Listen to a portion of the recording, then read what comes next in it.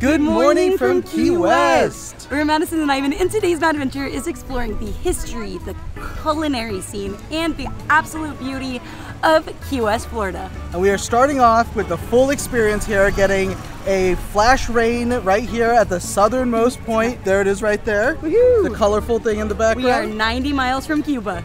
There you go. Closer to Cuba than we are to Miami right now. So we took it's like about a 4-hour road trip from Miami. We're here with my parents, and we are going to be discovering all things Key West, eating lots and lots of key lime pie. It's gonna be a great time. iVEN and I are very much, let's just get there and get the drive over with road trippers. So when I tell you that there are 2 places you absolutely must stop if you drive from Miami to Key West, it should be taken seriously.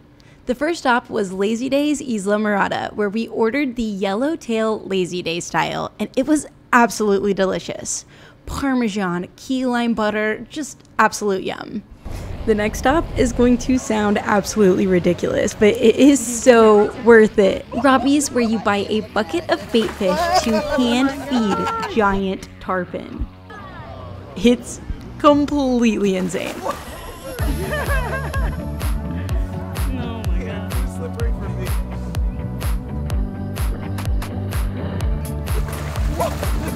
They're eyeing it. Did you get it? Yeah.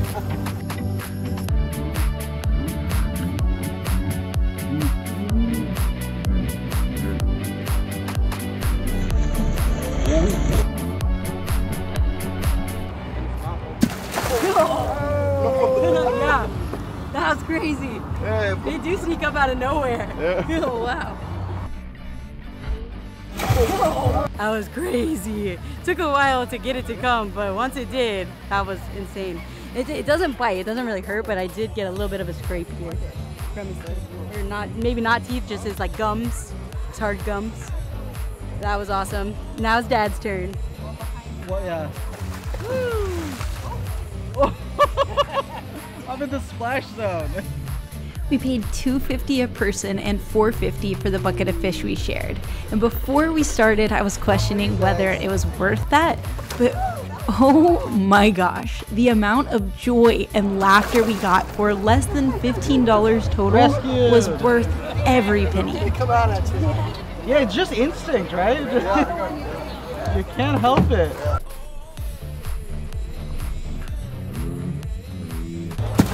Whoa. Get it? You got it. Wow. That is awesome. Well, this is really fun.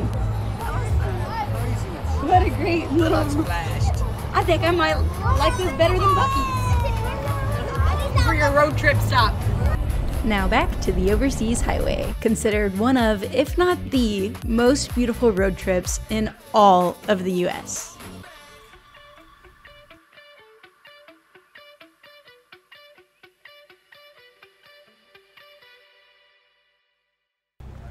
We made it to Key West just in time for the sunset at Mallory Square, which is a huge deal. The only time I have ever seen this many people gathered to watch the sunset is in Santorini, Greece. There were street performers, vendors, and just a huge crowd of people here to watch the gorgeous sunset over the Gulf of Mexico. This sunset celebration has been going on every night since the 1960s. Such a beautiful tradition.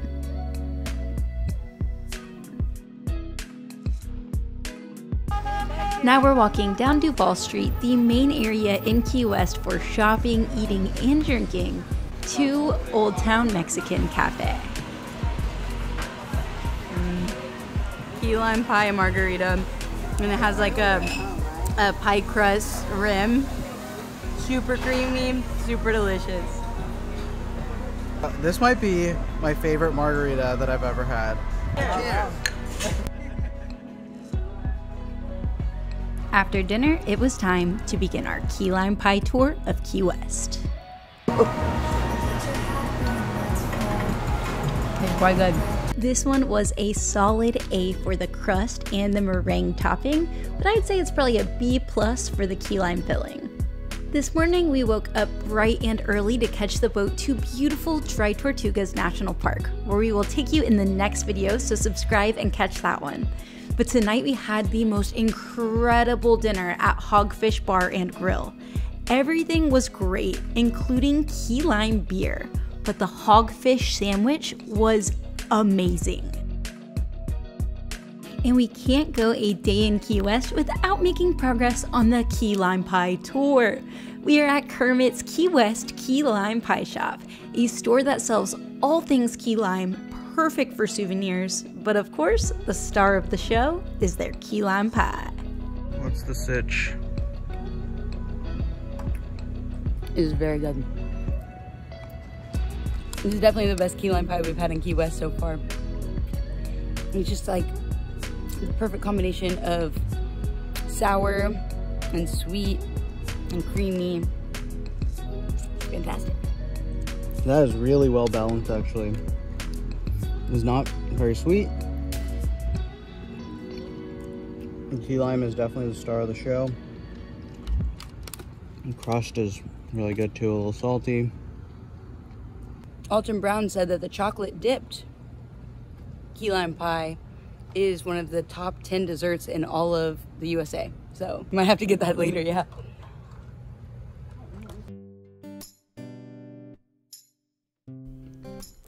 It is a good morning to dive into Key West history. We are at Fort Zachary Taylor, which is situated right where the Gulf of Mexico and the Atlantic Ocean meet. The fort took 21 years to build and was completed in 1866. It played an important role in the Spanish-American and Civil Wars simply by being so dang intimidating. It never actually saw any battles. I mean, you'd have to be crazy to mess around with a fort this big with this many cannons. They have a free tour of the fort, which I highly recommend taking. We definitely discovered some areas and learned a lot of things that we wouldn't have otherwise. Like the fact that this beautiful ceiling design is actually structural to support 15,000-pound cannons, this hidden but very public bathroom with so many toilets for getting close and personal with your neighbor, that this collects rainwater for drinking, and as coffee lovers ourselves, one of our favorite facts: the Union troops really love their coffee. They drank 3 to 4 pints of coffee a day. Per person? Per person, yeah. It's a lot of coffee. As silly as it is, we had to head to the southernmost point in the continental US to get the iconic picture. We waited in a 10-minute line to get it. And the funny thing is, if you look at the map, this isn't actually the southernmost point of the key. But it is one of the most recognizable spots in Key West, and the pictures did turn out pretty cute.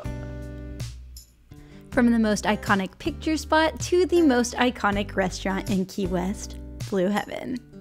Known for its Benedict's, pancakes, and most importantly, key lime pie, this place is a piece of Key West history, having been a brothel, an ice cream shop, and everything in between over the years. Nowadays, this whimsical restaurant is home to wandering roosters and the most photogenic key lime pie I've ever seen. It's like a game of Jenga. You don't want to be the one that topples it. I think this one and Kermit's are pretty close.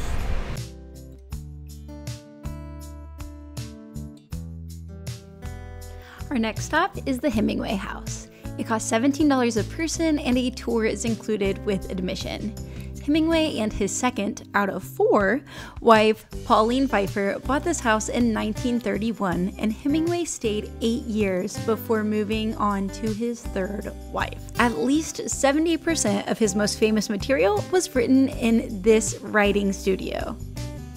One of the most famous parts about this house is its 6-toed cats. There are over 60 6-toed cats here now, and the first of these cats was gifted to Hemingway by a ship's captain. These cats were particularly important to the Navy because they are especially good at catching mice on the ships. One of the most prominent features on the property is this massive pool, which takes the place of what was formerly Hemingway's boxing ring. You see, he traveled to Spain as a Spanish Civil War correspondent and had an affair. And when his wife found out, she built this $20,000 luxury pool. When he came home, he was very upset about the $20,000 that were spent and said, "You've spent all but my last penny. Might as well take that too." He threw the penny on the ground, and his wife had it cemented here in the concrete. Pauline Pfeiffer was an editor for Vogue magazine. So when he came home with a urinal from Sloppy Joe's, his favorite bar, she wasn't gonna have it. So this kind of awesome looking water feature is actually made out of a urinal and a giant olive oil can. Almost every night Hemingway would walk from this house to Sloppy Joe's bar, so he decided to do the same and order his favorite drink. It's a sweet and sour grapefruit and rum cocktail. We also got to admire this wall of Ernest Hemingway lookalikes. Why are you crossing the road, bro? For dinner, Cuban food at El Sivini. The food is great, and this is a real local hotspot. We know because we ended up in the middle of the high school baseball banquet. Congrats on the great season, Conch Baseball. It takes a whole team. On our final morning in Key West, it's time to squeeze in a final few things before the long drive back to Miami. We drove by the Truman Little White House where he ran the country for 175 days of his presidency. It's actually been used by 6 different US presidents as a retreat. This is Kermit's Key West key lime shop. We'd already been here for the regular key lime pie, but we had to come back for the chocolate dipped because as we were leaving the other night, we saw on the wall the chocolate dipped one was actually recognized as one of the top 10 desserts in all of America.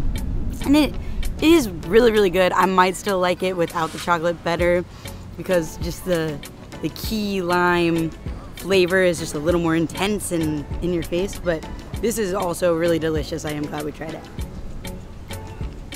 And you just can't beat, when we've gotten key lime pie at restaurants, it's fun and all, but there's something about eating your key lime pie with this view. It's just amazing.